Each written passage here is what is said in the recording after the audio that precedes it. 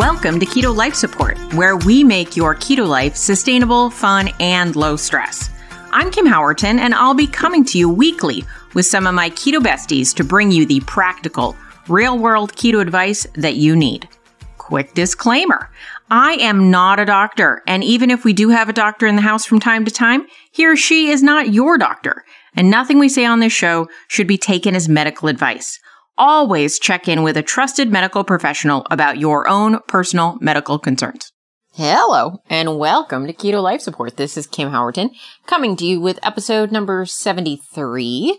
And on this episode, I get to talk with the effervescent Siobhan Huggins. Siobhan is, if you guys don't know, you should. She's a speaker at conferences. She is Dave Feldman's right-hand person. She is part of Own Your Labs and Cholesterol Code. She is just a central figure in a lot going on in cholesterol research. And she's also somebody who is just a keto enthusiast and a nutrition enthusiast and a what is going on with my body and your body and all the bodies enthusiast. So we're going to dive into a number of topics. Her journey, her recent lipedema diagnosis, what that means, what that looks like. We go into all sorts of nooks and crannies. This is not just to talk about cholesterol. This is a catch up with a good friend and also a lot of topics that I think a lot of you will be interested in. So I hope you enjoy my chat with Siobhan.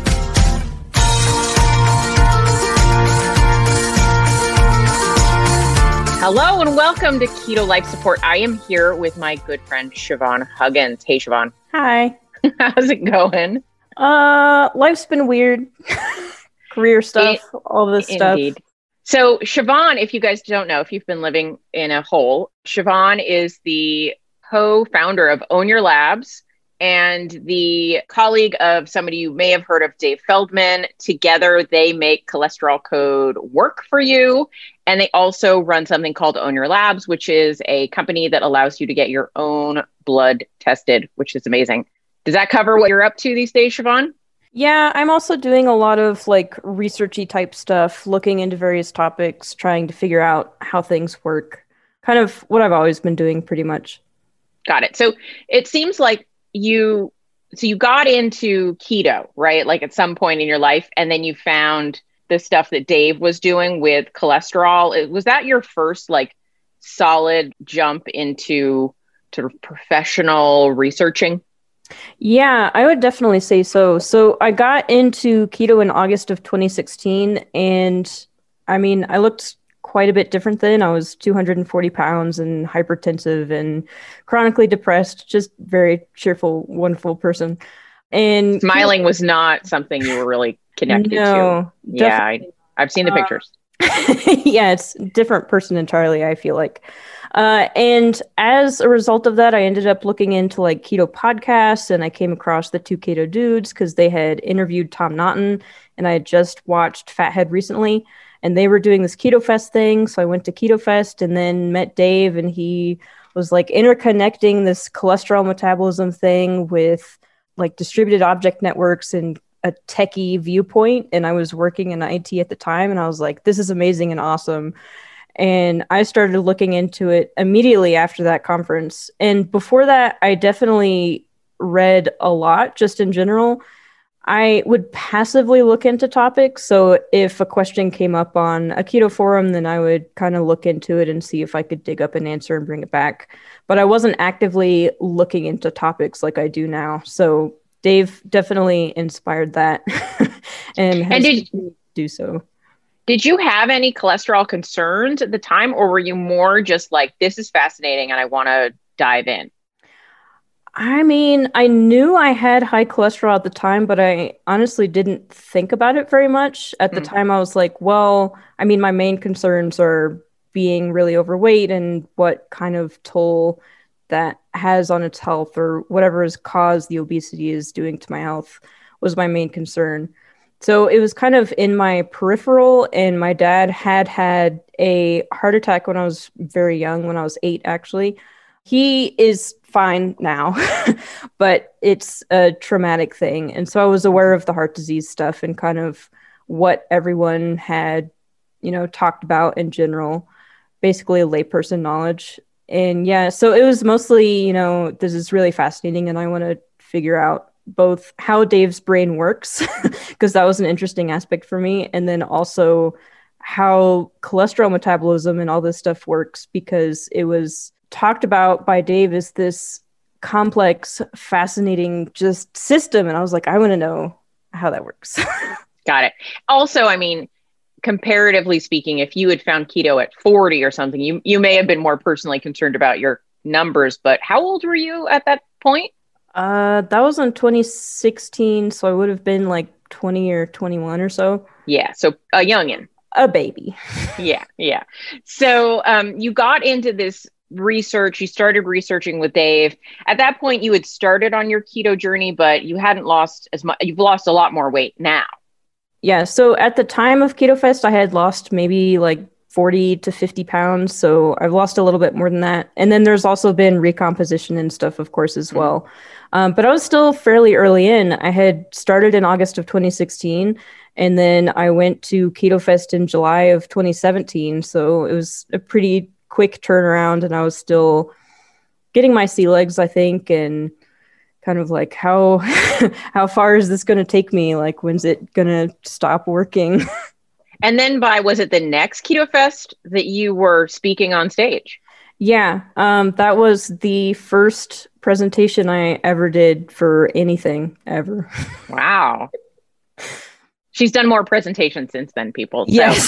So, tell me, like, how did that feel doing that?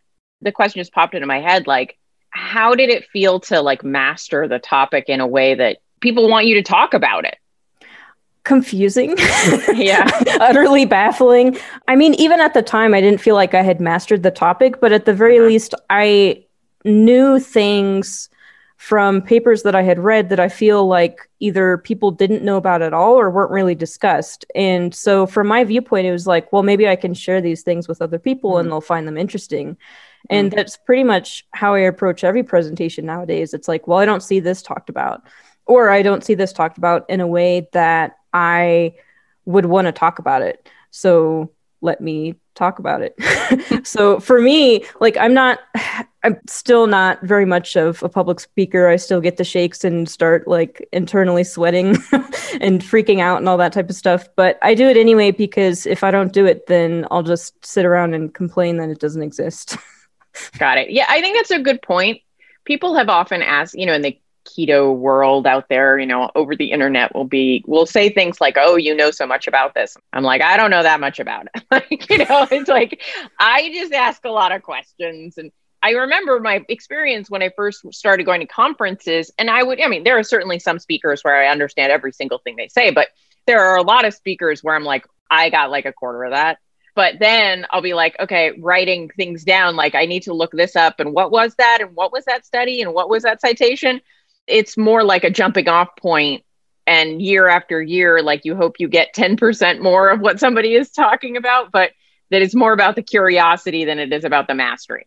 Yeah, for sure. And I mean, recently over the past year or so, I've been working on learning a second language. And I feel like it's very much the same thing, where it's like, you're never going to master a language. That's not a thing. But each time you watch a video from someone speaking that language, or you read a comic in that language or whatever, you get a little bit more. And it's just really satisfying to be like, I recognize that word. I understand that pathway, like all that type of stuff. And I feel much the same about learning in general. It kind of goes together. It's just endless curiosity. Well, how does that work? Well, they were talking about this thing, but does it actually work that way? Maybe it actually works this different way. It's long been one of my frustrations in being somebody who talks about things in the world, like we all are, right? If we're on the internet and we talk about things, that I think a lot of people, so there are a lot of what I'll call them influencers. We call them educators. You can call them whatever you want, but like there are a lot of people talking on the internet, and new people are very attracted to confidence, right? And there are some people out there who they're like, this is how it is 100% all the time.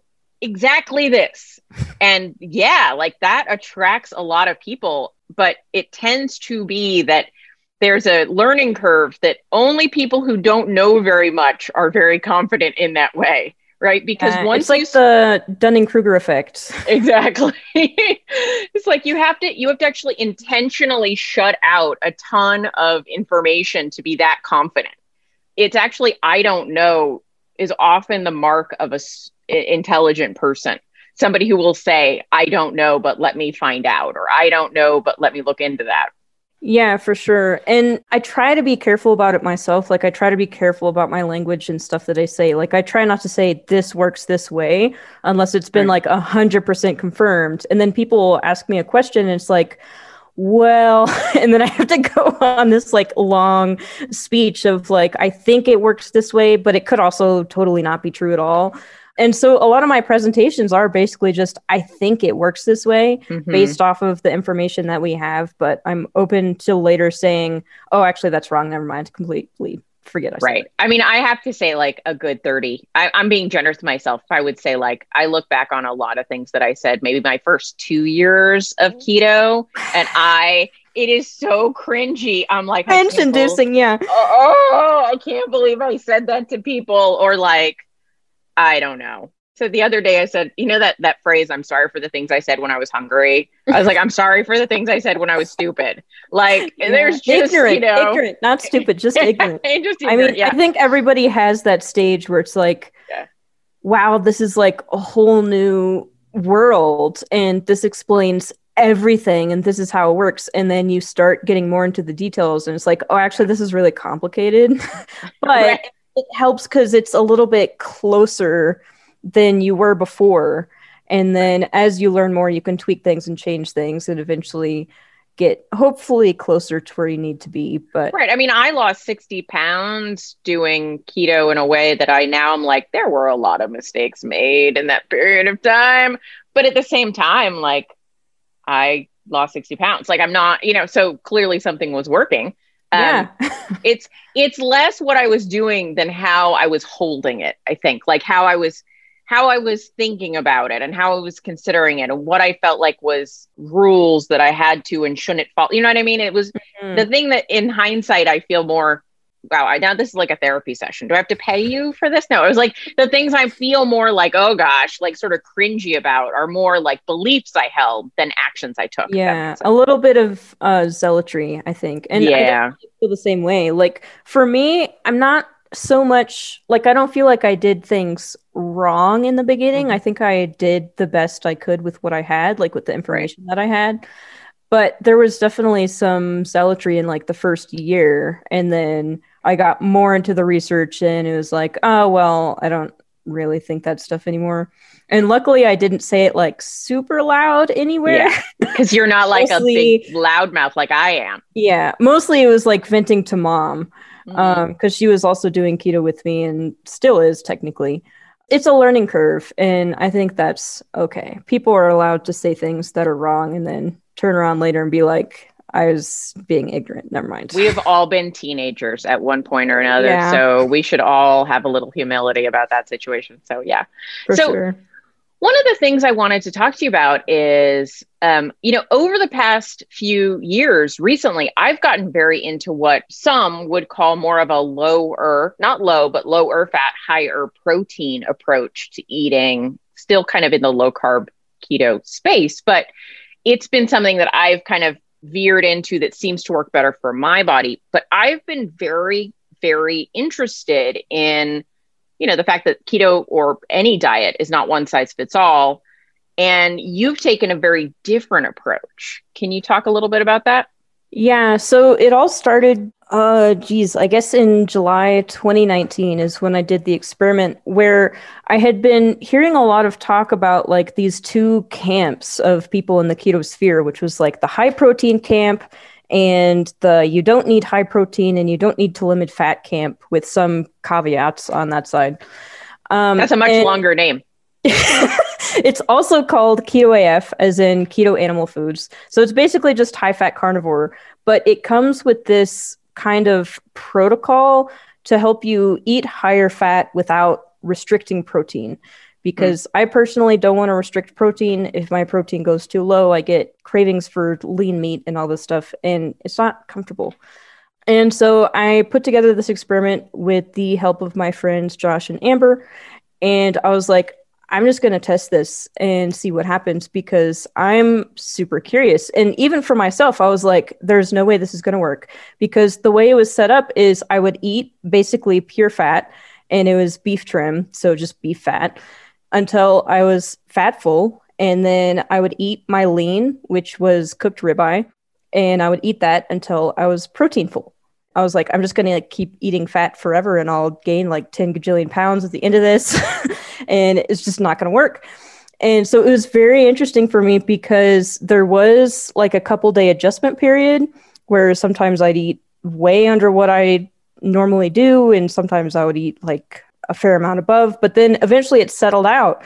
And it ended up being that compared to my baseline, which was about 30% protein, when I was eating I think it was like 12% protein in this scenario with the fat first approach. I was eating the same amount of calories, but at the same time, I think it was like 100 or 200 calories less. So not technically the same, but fairly close and not more. And I was losing weight at the same time. And at that time, I had been stalled for a little while. And I was just like, I don't know what to do because I'm not calorie restricting because for me, it worsens my mood and it makes me super hungry and it's just not sustainable for me. So it's like, okay, let's try it. And it ended up working for me. And I felt like I had a lot of energy and all this type of stuff. And it was so fascinating. And I was curious, like, why does this work? Why could this possibly work? And then I know some other people, a mutual friend of ours, April, she had some health issues as well. And she had tried all sorts of things. She had been keto for 2 years. She had done higher protein carnivore, but she wasn't losing weight. And her diabetes hadn't gone into remission, which is like what keto is supposed to be one of the things it can be used for. And it just wasn't working. And ultimately, she tried high fat carnivore with like butter on every single bite of, I think it was like ground beef or something. And her blood sugar started coming down. She started losing weight. Her appetite was more regulated. She could comfortably fast, like all this type of stuff. And it's like, what? How does this work exactly? And I think there's still like a lot of stuff that we just don't know yet. But Amber in particular has focused a lot on the science of it. And so I've picked up some things here and there. One of the interesting things about it is people are like, well, if you do this, aren't you like not going to get enough protein? And one of the interesting things is that there can be some signaling stuff that happens when you eat. And one of the things that can happen is if you're hungry and then you eat like lean protein, for example, your energy needs need to be met. And so you can end up using some of that protein for energy. And it's like, okay, that's not ideal because personally for me, I want my protein to be going towards substrate. Like I want to be using it to build muscle and all this type of stuff and maintain the stuff that I have. And so basically the way of thinking of it with the fat first approach is that you're meeting your energy needs with the fat that you're consuming. And then once your energy needs have been met, then you'll get satiated on the fat and you won't want to consume anymore. And then you can eat the lean and all of that, or at least a lot of it is going to be going towards maintenance of structures and building of structures and all that type of stuff. And the useful thing is that it's not restricted. So if you have like a heavy workout day or whatever it is, and your protein hunger ends up being more, then you just eat more protein. And likewise, if you work out a ton and your energy needs are higher, then you'll just eat more fat in that day. And it's really interesting to me how it can work for some people. And one thing I try to emphasize is, like you said, this is not a one size fits all. There are some people that I've noticed that this tends to work well for, and some people who do perfectly fine on a high protein approach, and it helps them with weight loss or maintaining their weight or whatever. Usually with the people I see who do very well on Keto AF is the people who have lingering health issues. And I was certainly one of them, although I wasn't sure what the specific health issues were for a long time. So I try to present it as this is an option, but I'm not saying it's the only option. And I think there are some things that can be done to prevent pitfalls that can happen with it. Like if you have a lot of health issues, it maybe, take it as also an elimination diet trial and skip the dairy because that can be an issue for some people. And just see if it works or not. Does it really only work in the AF fashion as animal foods only? Like, have you seen anyone do this, but still include some minimal carbohydrates? I've seen some people do it, including spices and coffee and typical stuff that's usually hand waved with carnivore anyway, with a substantial amount of, I have seen people do a high-fat keto approach that was omnivorous and it works for them. And so there's that. And in the case of, the problem children who have lingering issues and they're just really struggling and they've tried basically everything else, then I think that kind of goes hand in hand with trying carnivore at that point, because it could be you have sensitivities that you don't know about. Right. And so usually people are trying keto AF as like this last ditch resort. It is the last resort. Right. Yeah. Usually they have to go pretty far to get there. Yeah. Yeah. And so now I just refer to it as like the nuclear weapon of diets. Like if nothing else has worked, then at least we can try this. And I've done it with loved ones of mine who had some health issues. And it's like, all right, let's just try this and see if it works. And so far it has. And sometimes people try it and are like, this really isn't working for me, or, I'm not getting full, or like any other number of things. And it's like, okay, well, you tried. So at least you've crossed it off your list and, it's probably not going to work. There's very few things I feel like, not like juggling chainsaws or something, but very few dietary interventions that one could do for 30 days that are going to cause big problems as let's try it. Yeah. Well, and that's the thing that you tried, but. And then the other thing is, like, because you're controlling the diet, it is helpful to set, if this happens, then I'm going to stop for my own safety. Like if I have, headaches or abdominal cramps, like I have the same kind of list for if I'm doing any extended fasting. It's like if I experience any of these things, it's immediately stopped. You can take that time to pause and reevaluate and be like, oh, I think it was this issue. Or you can just say, I don't want to try it any further. And I think both of those are valid. Right. So one thing I didn't tell people about you, they may not know, is Siobhan spends most of her life experimenting, right? It's, it's part of the Feldman universe where it's, let's see what happens if I do this, and then get a lot of blood tests and take a lot of body measurements and see what changes. So it's not uncommon for her to go through various testing periods. And there are some tests that I think she says I will never do again. And there are some tests she says I might do this again. And so, she's just a constant self-experimenter. And so I think for the listeners, I find that a very helpful point of view, because it isn't one size fits all.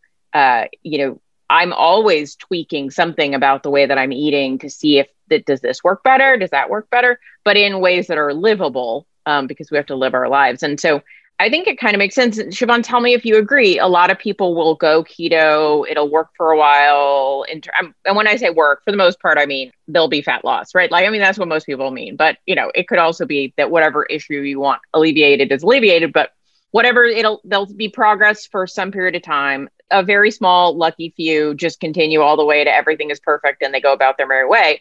But there's a good chunk of people who hit what one would call a stall or a plateau. And then there's a smaller group of people who started keto and didn't have any success at any point.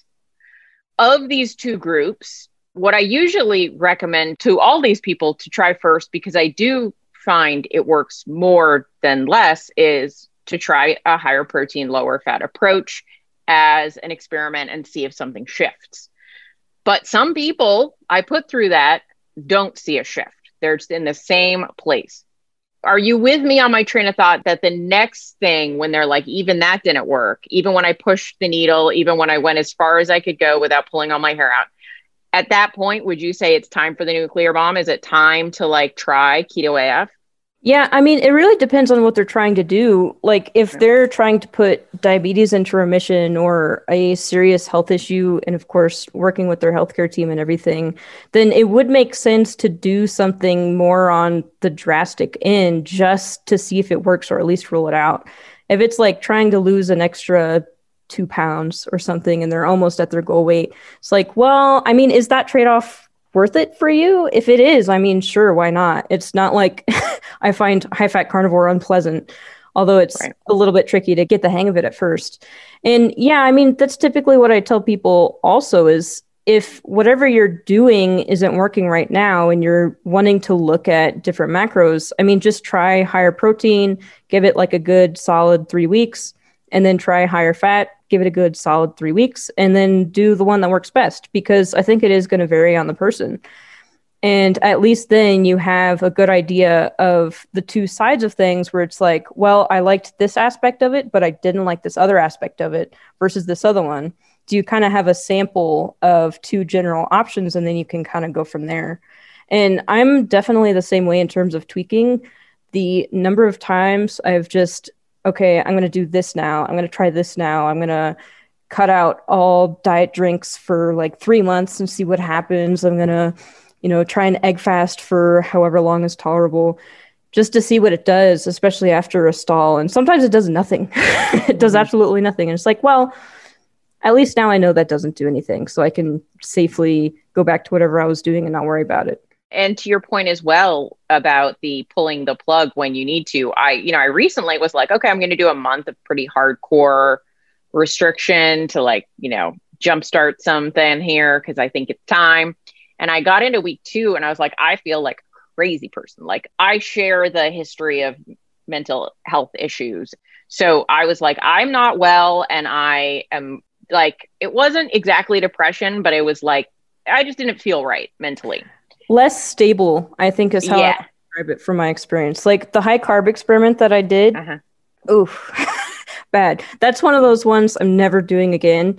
And part of the reason is because it impacted my mood in the short term where there was less stability. And like normally my cheerfulness is like up here and it was like down here, just crying for no reason, all that type of stuff. And secondarily, because it had longer term effects of it took me 2 months to get closer to normal, and then I ended up having to cut dairy afterwards to get fully back to my mood normal. And that's not cool. Not cool. Yeah. Not cool. But I just, at that point, I was like, I said I was going to do this for a month, but I'm going to stop. I'm going to stop right now. Like, I'm just going to go back to, I know what works, because this is, nope. And it wasn't like I had to go to the hospital. It wasn't like there was any big thing. I was just like, no, I don't feel right. Yeah, I had one experiment that lasted for exactly a day. And it was that I was trying to eat only fish for like a carnivore thing. And I, for some reason, didn't think it through because fish is incredibly lean. Even fatty fish is not actually that fatty. Right. And during that first day, during my second meal or something, I was like, I am getting hungrier while eating. I'm not doing this anymore. And I stopped. I was like, that's a hard no for me. This one was poorly designed. Yes. Throw it in the trash. Think of something else. Yeah. So tell me about the protein. Let's talk about the protein, because I am a big protein proponent these days, right? Like I'm always like, are you getting enough protein?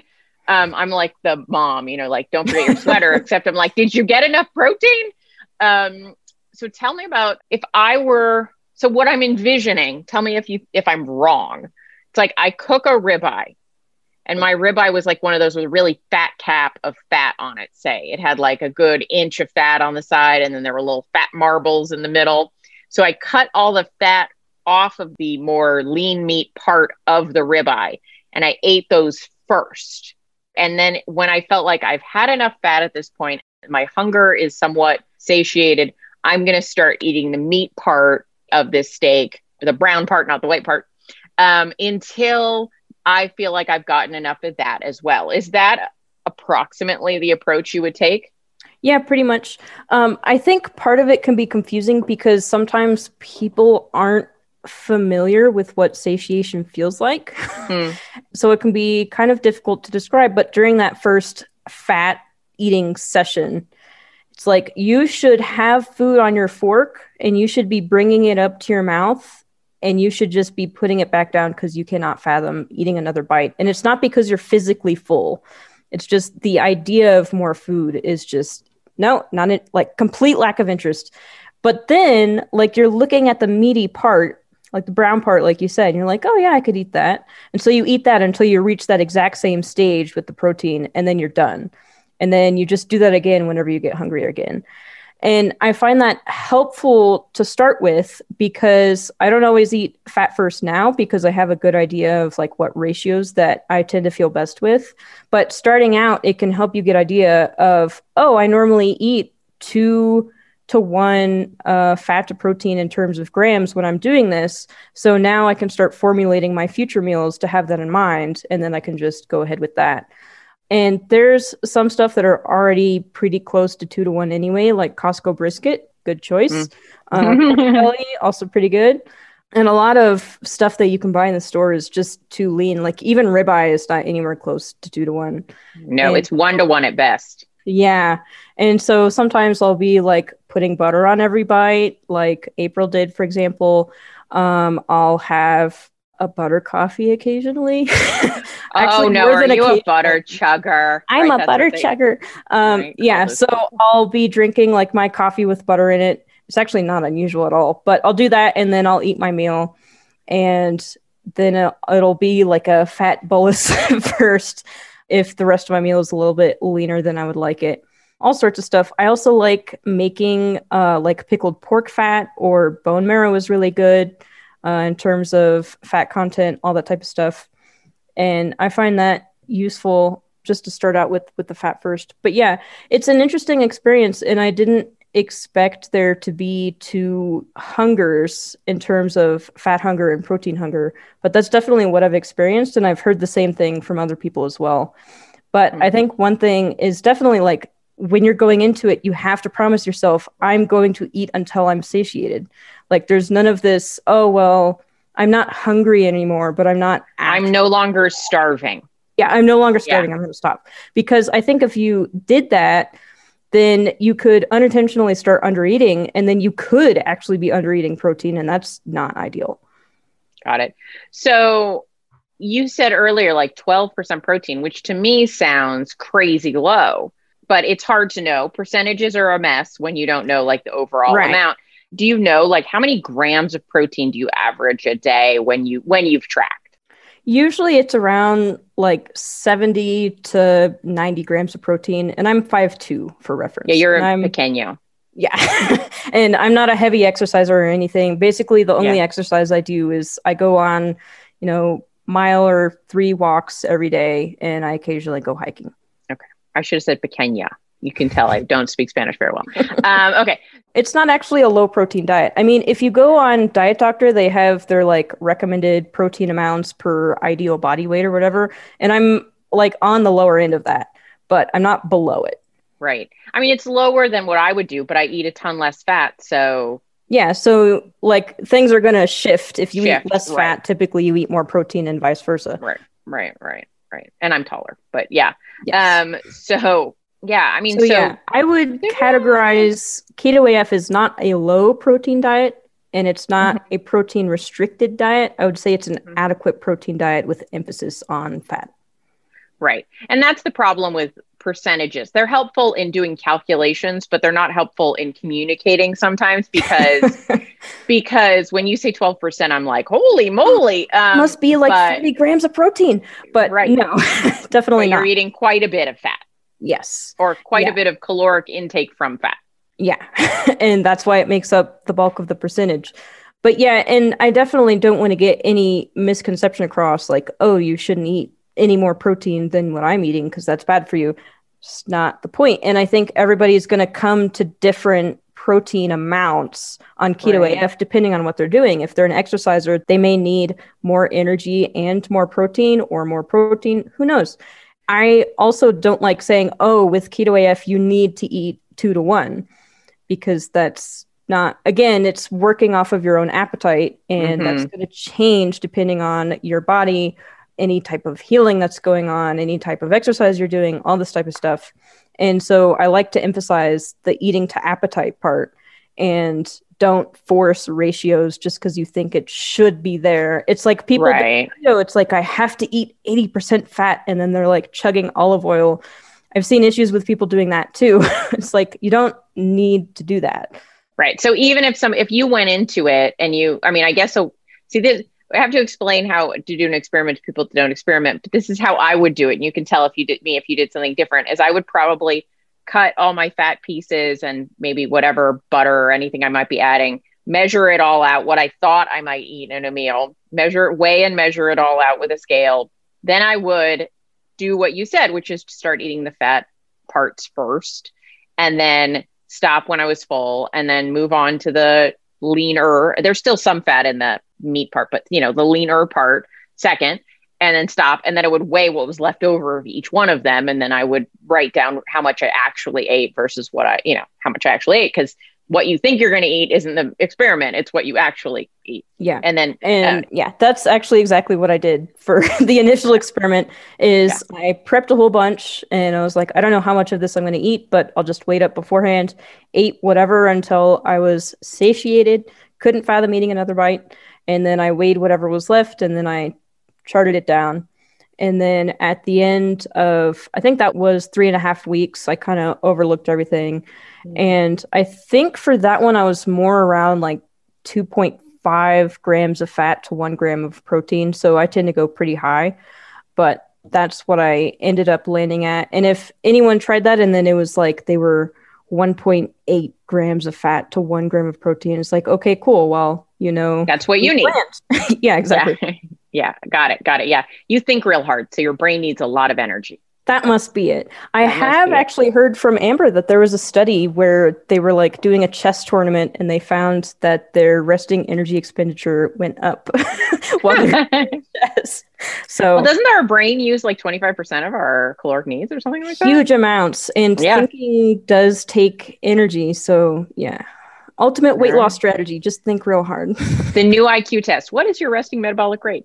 So anyway, jokes that geeks make. Okay, well, that makes sense. And then people are probably like, do I really have to weigh and measure everything? I guess not. It's just like, not really. If you're curious about it, then you'll want to know maybe. But, this is more an experiment around it's eating to satiety, right? Which is a lot of people say that. Yeah. And some people do just go for the eating until they're full, and then they don't really worry about the rest. Like, I know this is clearly 2 to 1 in terms of the macronutrient grams. I'm just going to eat this to satiety and not really worry about it. Right. The measuring and stuff is more helpful if you're intending to have mixed meals in the future. So it's like, I know this is about 2 to 1, and then you can just eat it as a mixed meal instead of separately. I'm a big proponent of tracking and measuring and that kind of stuff, at least to get a baseline so that you know. And then you'll also know if you actually are under eating protein, like if you actually are eating 40 grams a day of protein. Yeah. In this case, it could be reassuring in that sense, because you could feel like, wow, this was not a lot of protein. Clearly, I'm under eating protein. And then you actually end up weighing and measuring, and it's like, phew, this is actually within the recommendations for someone of my size. Right. Confirm. So what do you think is going on in the background, right? Because like if we apply standard theory to eating, a lot of people would say, well, it totally makes sense if I lower the fat and raise the protein, that I will get leaner, because as some people will say, if I have fat on my body, I don't need to ingest as much fat because I'm trying to burn the fat on my body. That's, often the argument. And like, in all honesty, to the listener, sometimes my argument, so I'm not, I think for some people that is true. I think for some people that is true. If you limit energy, then you'll take from your body stores. However, I think one thing that can get maybe confused or can be confusing is that just because you have a lot of body fat doesn't necessarily mean you have a lot of access to it. So one of the things that insulin does, for example, is it shuts off access or limits access to body fat. And so if you have very high insulin, it may be that if that high insulin is persisting, even when you're not eating, which I've definitely seen in people before that you may feel starving during a fast and may get hungry pretty immediately because even though you have a ton of stored energy, you just don't have easy access to it. So I think that's maybe one thing that's playing into it. The people who struggle with higher protein and when they try it, they feel hungrier and they find they're not getting satiated. That may be one aspect where they just don't have access to stored energy that they would need to support that. And so then the focus could perhaps be on getting insulin down in terms of resolving whatever is making the insulin high, which can be complicated. Right. So would a person who's going to do well on keto AF would they tend to be somebody in your mind? Obviously, you're not the expert on keto AF of the world, but there are not that many experts of keto AF. If somebody didn't do well with fasting, right? So they tried to fast and they found they were very hungry, very weak. They didn't feel great, which would tend to be an indicator. It could be an indicator of several things, electrolyte imbalance and problems like that. But it could if they're like, I tried it several times and I tried it and I did all these things right that people tell me to do, that could potentially be an indicator that they're not in a hormonal state to access body fat for energy, which means they're just supremely underfueled during that fast. Yeah, that is actually one thing that I start asking people about. If they're like, do you think keto AF is something I might be interested in trying? It's like, well, how do you do when fasting?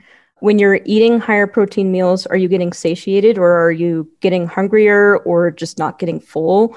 Stuff like that.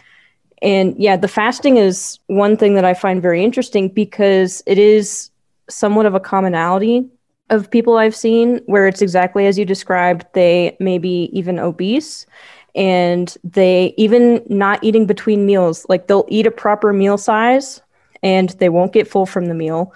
And after a while, it's like, okay, well, I have to stop at some point. So I'll just stop here. But then they're hungry very soon after.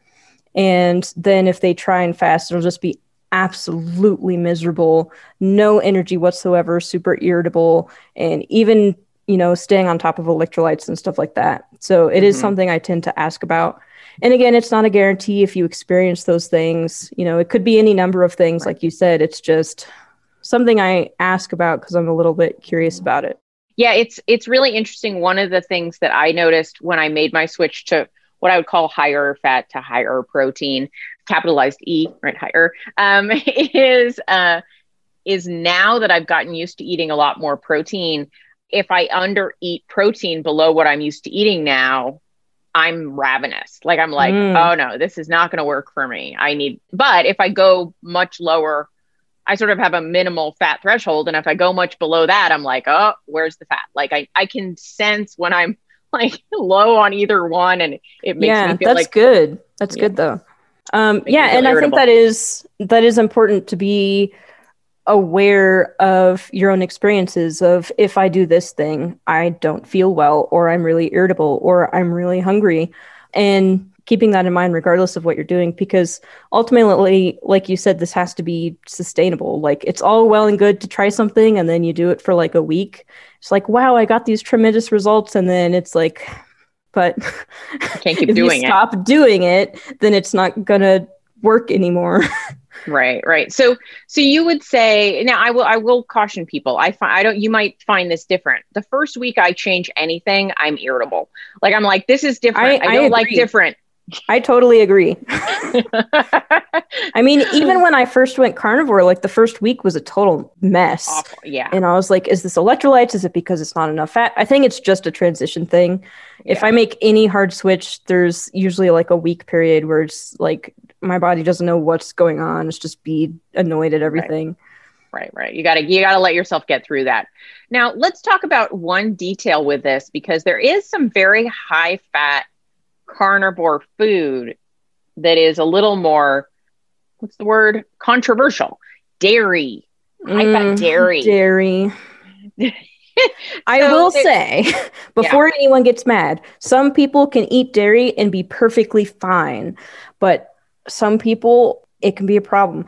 Actually, two of the most common problem foods I've ever come across in the keto community is nuts, comes up all the time, including peanuts, even though they're not technically a nut, and dairy. Regardless of whether it's high fat or high protein, people will talk about having stalls, not having an off switch when they're eating it, not being able to get satiated from it. It's sad, but those two are very common. And I think if you're eating carnivore and you're including dairy and you're not seeing the results that you want, skin issues are still lingering, whatever it could be, I think it may be worth looking into stopping the dairy for like a month just to see, even if you may not be happy about it, and hope that it does absolutely nothing and you feel just as not great. Because then at least I would like to feel just as bad. No. Yeah. I call myself Captain Joykill sometimes because you have to tell people things like that. But so how do you do with dairy? Well, I used to do pretty well with it, actually. During my first year of carnivore, I was pretty much exclusively eating pork chops and cream cheese for every year. I remember that. Yeah, that's what I was craving and it's what I wanted. And I would try beef and I'd be like, not for me. I don't want it. And that kind of shifted after a while. And it was fine. I love dairy. I ate dairy of all sorts, goat cheese, heavy cream, hard cheeses, whatever. And then in 2017, actually directly after the high-fat carnivore experiment, I did a period of, going back to the 30% protein carnivore to regain the weight that I had lost in preparation to do the high-carb experiment because I wanted to be weight stable for that. And that experiment, it was black beans and chicken breast and some spices. And then eventually I needed to up carbs even higher. So I added honey and bananas. And by the way, people, this is not a keto approach. This is not keto. She was doing an experiment. This was intentionally not keto. I had wanted to try something, basically do high carb, high calorie for a period of time and then get blood work done, see what changed, all this type of stuff. And honestly, I was hoping it wouldn't have that big of an effect because it's like black beans, like it's whole food, basically. I mean, you could argue about the honey, but I mean, plenty of people eat honey and they're fine. It messed with my mood, like I said, during and in the 2 months afterwards. And I gained 17 pounds during the experiment, but then also in the aftermath. So in the aftermath, I went back to high-fat carnivore, eating... And you kept gaining weight. Dairy, and I kept gaining weight, which I was not happy about, especially because I had a presentation to give right after that. And I was like, cool. And someone actually did comment on that. It's like, did you gain weight? It's like, yes, I did. Thank you for asking. Yeah, that was a mess. But the main point of this is that after that, I didn't lose the weight again, even though I stuck with carnivore and I was like, what the heck is this? And I was still having lingering mood issues. I was having social anxiety again, which hadn't happened for a long time. I was more unstable, like you said, not in like a psychotic way, but just things affected me a lot more than they typically do. Way more sensitive, all that type of stuff. And eventually, for some reason, I was like, what if I just try no dairy? Like I had done that before and there had been no difference at the time. And I was like, well, I mean, things have apparently changed, so I might as well try it, see if it does anything. And if not, great, I'll keep eating dairy. And what ended up happening is the first effect I noticed was my mood improved. And I was like, oh no. Because for me, it's like my mood is paramount. Like a big reason I stick so close to keto is for the chronic depression management. I like not being depressed and I like being mentally stable and happy. So getting rid of dairy and then my mood improving, it's like, okay, well, regardless of the weight thing, this is going to have to stay out. But then after about 7 to 9 days of no dairy, I started losing weight. I was like, oh, this sucks. So I used to do fine with it. And then I did this dumb high carb experiment that... Blame the black beans. Yeah, black beans, boo. And I'm sure plenty of people can eat black beans and be fine, but apparently not me, or at least not in those quantities or whatever combination of things that it was. And so, yeah. And then I went through an additional year of being like, dairy is the problem. And then I kept eating it. I would mentally trick myself and I'd be like, well, what about goat cheese? Goat cheese is fine. Or, oh, I'll just have a little bit. I'll have like some once a week and that'll be fine. But even including dairy once a week, it would stop the weight loss immediately and I'd go back up to that set point again.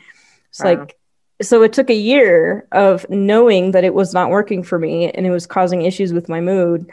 And I would go a period of time and then I'd be like, I'll just have a little bit. And then I would just be eating it all the time again. And finally at, let's see, I think it was like end of February this year, I was like, this has got to stop.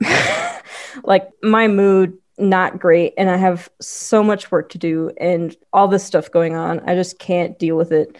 And so I cut dairy out pretty much for good. I've had one case where I got sick and had a fever, I think like a month or something ago. And I was like, if this fever continues into the next day, I'm going to have mammoth ice cream because I feel sucky. But it'll only be 1 pint. And I had the 1 pint and I didn't have any more. And I haven't had any more since then. All right. Now, do you include butter in your dairy prohibition? No, actually, because I've been able to get satiated from butter. I can have butter as much as I want. It doesn't cause any weight loss issues, anything like that. So butter seems safe for me, ghee as well. And I've heard that a lot from people, actually, that if they have problems with dairy generally, sometimes they can have butter and it's fine. I don't know if it's like a dairy protein thing or something that's not in butter that is in other dairy. No idea. But I'm glad I can still include it. Got it. Okay. So at this point, how much weight have you been able to lose total and doing keto AF? Let's see. So total, it would be, so that's 40 and then another. So yeah, I think I'm still around 80 pounds, but I think part of that is also that since moving to Colorado, I've gained muscle because I walk everywhere now. Mm-hmm. I need to get an updated DEXA. But yeah, so about 80 pounds still is where I'm sitting. And then from Keto AF, I don't know, probably like 10 or 15 or something like that. Not a huge amount, but for someone my stature, it's noticeable.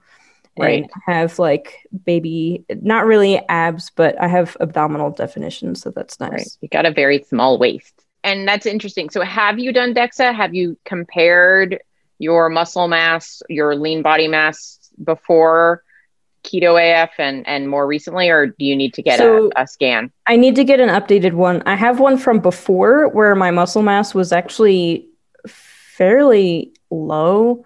So I need to double check that again, but I'm intending to do that within the next couple of months. The only holdup is that there's just not a DEXA place near me. So I'd have to like go into Denver, which is a whole thing. Got it. So an abrupt change, but not exactly. One of the things that you and I had talked about was you've been recently diagnosed with a condition. Would you call it a condition? What would you term it? Yeah, sure. I usually say condition. I mean, sometimes you could call it like a disorder, but that sounds kind of mean. All right. So, and it's specifically around body fat, right? Or it relates to body fat. So can you talk a little bit about that? Yeah. So the condition is called lipedema, and it's actually not discussed very much at all. Even in the keto community, anything like that, just in general, a lot of doctors don't even know about it. It's primarily characterized by disproportionate limbs is one of the noticeable features of it. So you end up getting a disproportionate amount of fat, usually like from the hips down to the ankle, or there's a type where it's like the hip to the knee, basically lower body. And then a lot of the times it also involves the arms, which is where it's the worst for me. And there's a lot of mystery surrounding it. Like, what causes lipedema? It's this whole thing. There is some evidence that it's at least related to connective tissue disorders. I mean, fat itself is a loose connective tissue, but connective tissue as in collagen and stuff like that. One of the common things that comes along with it is hypermobility, which I also have. So I can bend my fingers backwards. And knees are also affected. Lots of fun there. I've also had issues where my arm, like my shoulder, will start slipping out of the socket, which feels gross. as you'd expect, but that's also fairly common with lipedema. And another interesting feature of it is that almost everyone who has it is female. So it almost entirely affects women. There are some men who develop lipedema, but usually it goes hand in hand with being estrogen dominant and low testosterone.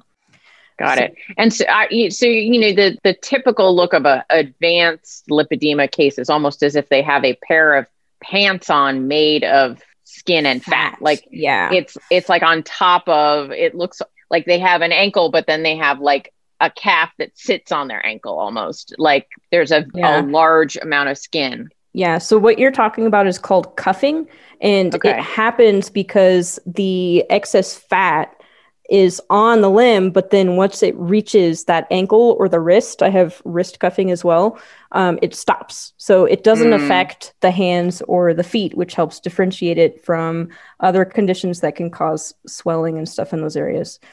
So the fat accumulation doesn't happen on the hands or the feet, and so you have this abrupt stoppage. Got it.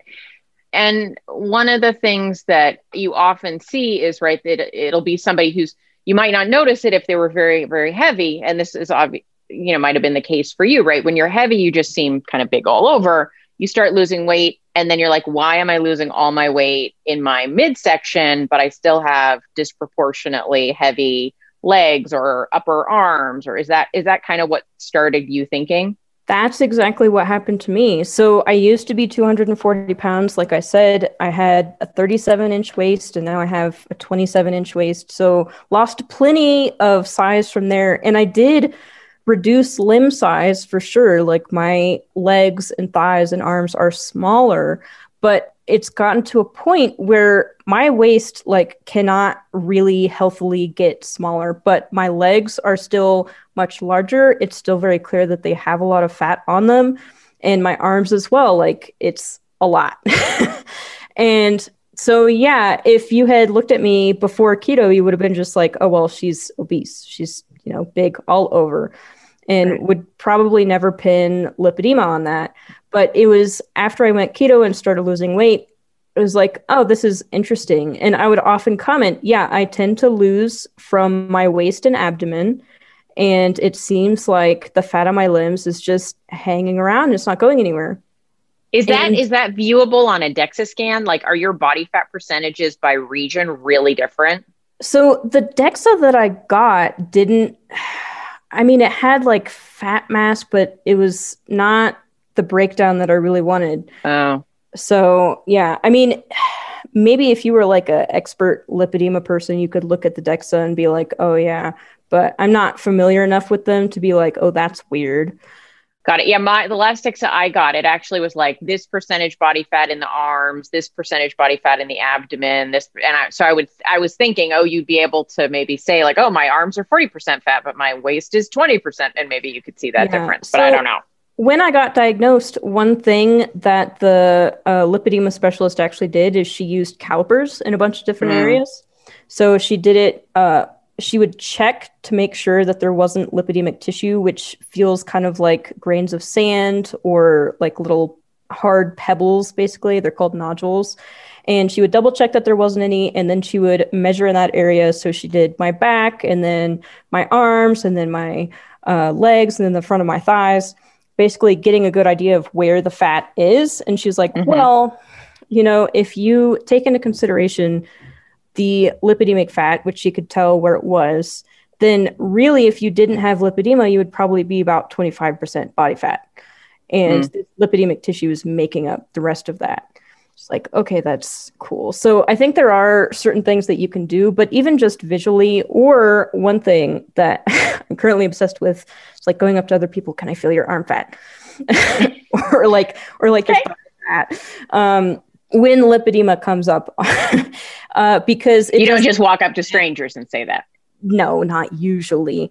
But it does have this very specific texture to it. So if you know someone, now I'm squeezing in my arm. Yeah. So I've compared with friends of mine who I know don't have lipedema, and the fat is very smooth and it's almost like firm. And I mean, you could compare it to like the fat on a cut of pork or something. Like it has that smooth texture, it's all uniform. And with lipidemic fat that I've noticed, it tends to be very loose, so you can stretch it out a lot. And then it also has, in some cases, those nodules. So it's very loose, and then it has a bunch of lumps in it. So I think that's also helpful to be like, oh, am I feeling this? And not everyone has involvement in the arms, so I can feel like around my hips and my inner thighs, that type of stuff, and then some on the lower leg as well. What is it? What is lipedema? What good question. Right? Nice if we knew. Like I said, there are some ties to connective tissue disorders, but as for what causes it, it appears to at least be partially genetic, tends to run in families. It affects primarily women, so maybe there's a hormonal component to it, all this type of stuff. But I mean, the honest answer is we don't know. We don't know exactly. And luckily, there's much more research being done on it now. I mean, it was only, I think, identified in like the 1940s, so it wasn't even that long ago. I mean, in terms of a research perspective. But at the very least, we're now learning that there are some things that can help. And one of them actually appears to be ketogenic diets, which is, I guess, add it to the list. I think it's like, that, did you ever see My Big Fat Greek Wedding? It was terrible, not a very good movie. Once. I know you're a little young, maybe, but in it, there's this grandpa Gus, and he puts Windex on everything, right? So like, you've got a zit, he's going to put Windex on it. You hurt yourself, it's got Windex. You got a crack on, like everything gets Windex. Now it's like keto is the Windex of yeah. Yeah, it's like the duct tape of diets, just slaps them on. Exactly. But that's not to say that keto is a cure for lipedema. Like obviously I still have it. And the issue is that as far as I've read, one of the things with the nodules in the lipidemic tissue is that it's what's causing the nodules is essentially scarring of the fat tissue, as far as I understand it. And scarring is difficult to get rid of. So one of the characteristics of lipidemic fat is that even if you starve yourself, it won't go away. And that may be a component of it. Like there are pictures, even in Gary Taub's Good Calories, Bad Calories, I think there's a picture of an emaciated woman with lipedema. And it's like from the waist up, she looks like she's starved because she is. And from the waist down, there's still a bunch of fat there, and that's the lipidemic fat. So calorie restriction in terms of that is not helpful. Well, what it seems like to me, knowing nothing about it, but watching some people like you and other people, it's like you can lose body fat, and you can lose body fat from the places where you have the lipedema, right? Your arms and legs got smaller. But once the smallest part of you reaches borderline unhealthily low body fat percentages, you still have other the lipedemic parts that are well above what one would consider Yeah, low. and that's the disproportionate part. And I think what may be happening there is as you're losing weight, you are losing weight from everywhere. You're losing fat from everywhere. You're losing fat from the healthy fat tissue in your limbs. And what's remaining is that unhealthy lipidemic fat. Got it. So it's like there's a mix of healthy and unhealthy fats in the part of the body, like not 100% lipidemic. Yeah. It's maybe 50-50, but now you lost the 50 that was healthy, and the 50 that is unhealthy is not going anywhere. Right. And there is some discussion on scar tissue reduction and certain massage therapies to try and get rid of that and see further, limb size reduction and stuff like that. I personally haven't tried it yet, although I am interested in doing it. I'll probably try like one isolated part, like my abdomen or something. One arm. And just see if it works. I had joked about that with Dave. Like, oh, maybe I'll do like one arm and I'll just be lopsided for a while. But the main thing that I want to check with that is that if it does get rid of the scar tissue and fibrotic tissue there, that it doesn't come back, because I don't want to clear out tissue that may be like stabilizing something. Oh, right. Yeah. The other question I had, and I don't know, the answer to this, but does liposuction or surgery, can you cut it off? Can you remove it surgically? You can remove it. I think that's pretty much the typical thing is like you have compression gear, which helps, because one of the other things is you'll have fluid accumulation in those areas. So compression gear will help get that fluid out. And then massage, lymphatic massage, and then liposuction is pretty much what's recommended at the moment. I'm personally not interested in liposuction because, for one, it's expensive, and for two, I don't know, I just kind of painful. Yeah, there's recovery, all this stuff, and surgery. And I will, for those of you that, not that I want to classify, but I would say if people don't know what Siobhan looks like, her appearance does not scream, I have a body fat disorder, right? Like, you are what would probably be called a fairly light case, I would imagine. Yeah. So stage 1 is how it's classified. So very early stage. And I would like to think that's partially because I went keto so early, because I haven't seen any advancement really since I've gone keto. And granted, all of that is looking, backwards and all this type of stuff, but my arms haven't gotten bigger. My legs haven't gotten bigger. The only case where they did was after the high carb experiment, my arms got bigger. So it seems like one of the important factors in keeping lipedema under wraps, if you will, is not gaining body fat overall, right? If you can keep that lower.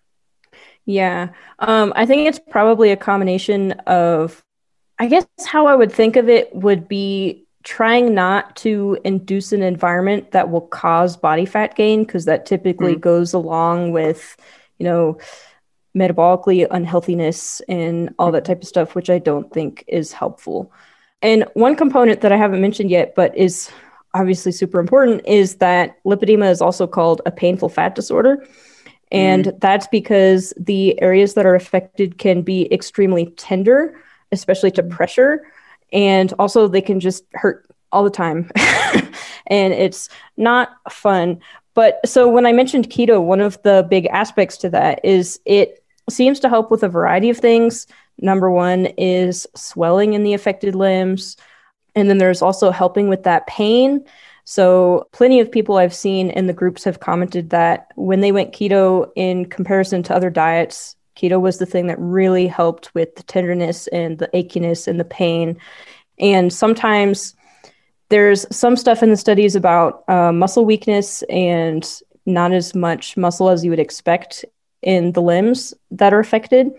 And another thing that people comment on is, like, with repetitive movement, there can be like this lactic acid burn that happens really quickly. So your limb gets really tired.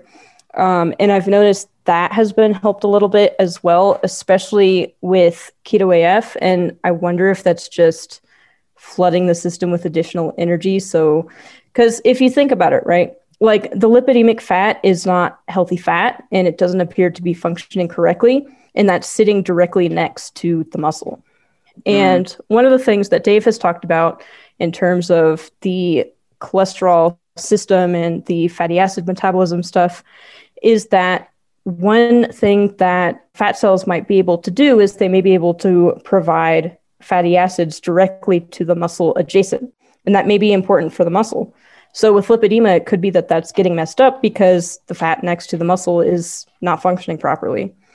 So with my thinking, it's like, well, maybe that's better for me with keto AF because I'm just supplying additional energy to kind of make up for that. Right. But yeah, the pain thing is massive because even if keto isn't a cure, this is a quality of life thing. And for me, I definitely had noticed growing up that my arms were very tender and people would just like grab my arm to get my attention. And I'd be like recoiling away and it would just be this lingering soreness for like minutes afterwards. They'd be like, why are you overreacting? I barely touched you. It's like, I'm not. And now I can finally be like, that's why. I wasn't overreacting. I knew that much. But the reason it was so tender was because of the lipedema. And then also easy bruising is another thing in the affected areas that comes up as well. And so, yeah, for me, I've gotten a range of reactions from people when I announced that I had been diagnosed. And some of it was like, I'm so sorry to hear that. That's really sucky. But from my perspective, it's like, well, nothing has really changed. If you think about it. Still in this body. And yeah, I'm still in this body. I'm still experiencing all the same things. But the main difference is I know why certain things are happening now. And I don't feel as crazy because I can be like, well, if someone is like, oh, you're still a fat on carnivore, first of all, this stuff is complicated, but also second of all, no, I'm not. Like my waist is in the healthy size. It's not, no, it's just, I have a condition. Big deal. Right. So if somebody suspects, based on what you've talked about, the feeling like they have BBs under their skin, or, I'll say, given that I'm probably close to twice your age, like the fat on my arm is pretty loose, but that's mostly because the skin has stretched out. Yeah. Or you could have lost weight and you just have like loose skin or whatever. But that, if people first have the easy bruising or the painful limbs or things like that, what should they do if they are wondering if they have lipedema? Well, I mean, number one would be to talk to your doctor about it and see if you can go through the diagnostic criteria with them, see if they also think that it sounds like lipedema to them as well, see if they can give you a referral to a specialist who can diagnose. But honestly, a lot of people with lipedema are self-diagnosed because most doctors don't know about it. They have no idea it exists. They just think, oh, it's obesity. Oh, I told this person to go on this super calorie restricted diet and they didn't lose any weight or whatever, or their thighs are still big, whatever. It's just because they're not complying, which plenty of people with run-of-the-mill obesity have run into as well. And there's plenty of argument over that. But I mean, talk to your doctor, see if they're familiar with it, maybe try and bring material on them and kind of bring them up to speed. But also research, talk to other people with lipedema, see if, you could rule it out, which could also be equally helpful. And a great resource is Lipedema Simplified. And Leslie Keith and Catherine Seo work on that. And they have tons of resources, tons of information. And they actually published a paper talking about using ketogenic diets for lipedema, all this type of stuff. And, diagnosis can be helpful because it can get you access to treatment that may not be covered by insurance otherwise. But sometimes doctors don't have the information. And so if you've done a ton of research into it, it's like, okay, I think this is a pretty good bet. You can take that to them. And then you may not only be helping yourself in your own situation, you may be helping their other patients who may have it too. So I think one big aspect of this is going to be educating doctors, like I did with mine. His initial reaction was kind of like, well, there's not much you can do about it. And it's like, well, there have been a lot of good things that have come up. And knowing that can be helpful. The compression gear for me has been helpful, especially if I know I'm going to be standing for a really long time. I know I'll be bringing it with me for conferences and stuff. And then the massage techniques, looking into what's available, and then also knowing that even if there's not much that we can do, I mean, there's no cure right now. There's plenty that we can do. But knowing that people are looking into it and that we're kind of learning about this together and we're finding information that's like, oh, I tried this thing and it was really helpful. So there are Facebook groups. Let's see, I think it's called Keto Lifestyle for Lipedema, is also run by Leslie and Catherine. They changed the name recently, so I have to try and remember. Okay. I'll throw some links in the show notes. Yeah. So like all of those, connecting with other people and talking and doing stuff like that. And then also those are private groups, so you can kind of compare photos and be like, does this look like it? Like, do you think this is it? And then, talking to your doctor. That's pretty much the same steps that I did. And how I actually discovered that I had it, how it was first pointed out, was actually that I had posted before and after pictures from an experiment that I had done where I had lost weight. And 3 separate women with lipedema private messaged me and were like, do you think you might have lipedema? Do you have lipedema? And I was like, I don't know what that is.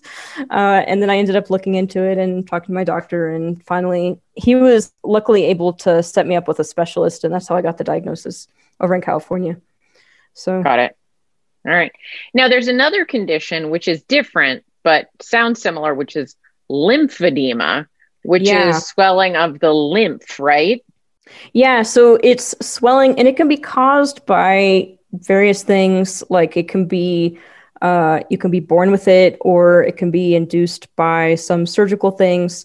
Like one thing I've read up about more often than not is if you're diagnosed with breast cancer, one of the things that may happen is some of your lymph nodes may be surgically removed. And in some cases, that can induce lymphedema on the side where the lymph nodes were removed. So you'll have this one limb that's really swollen, painful, all this type of stuff. And the interesting thing is that the lymph accumulation will, one thing that's speculated is that it induces the fat growth.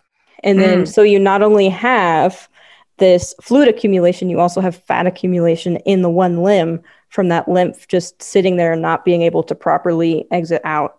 And yeah, there's definitely overlap, I think, in some of the symptoms and how it presents. But one of the things with lipedema is that it tends to be bilateral. So it'll be evenly in the limbs. So I have it in both of my legs and then both of my arms.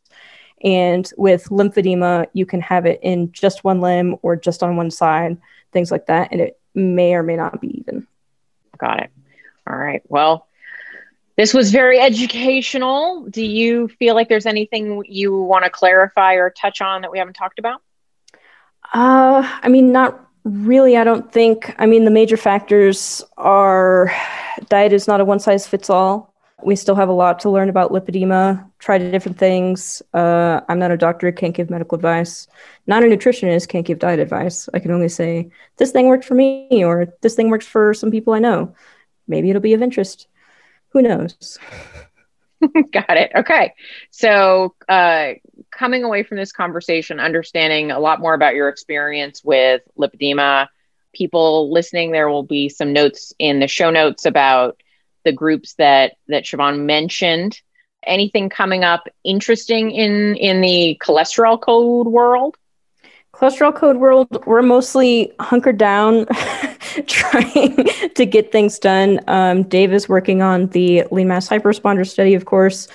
I'm working on pretty much running Own Your Labs and then also all this research stuff.